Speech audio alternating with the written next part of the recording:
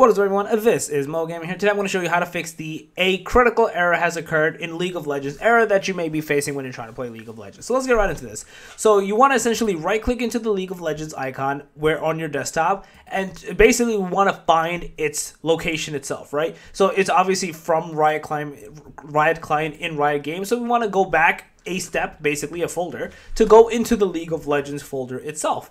In here, we're going to do a few things. The first thing we're going to do is these two folders, we're going to delete the config and the data folder. We're going to delete them because when the final step is going to be rerunning League of Legends. It's going to reinstall those folders back for you. So once you delete that, the next thing we're going to do is we're going to right click into go in the folder of game, right click into League of Legends DXT. So this is the execution file that runs the game itself. Go into properties, go to compatibility, and we're going to do run this program as administrator, and we're going to do run this program in compatibility mode for Windows 8. We're going to press apply. We're going to close out of this. We're going to double click back into League of Legends, and we should be good to go, and we should not have this error persist any longer. You may need to restart your computer just in case, but you should be good to go, and you should not have these errors persist any longer. So yeah, that's basically it. If you guys like the video, please smash that like, guys, are new to the channel, make sure to subscribe, click that notification bell. I'm out. Peace.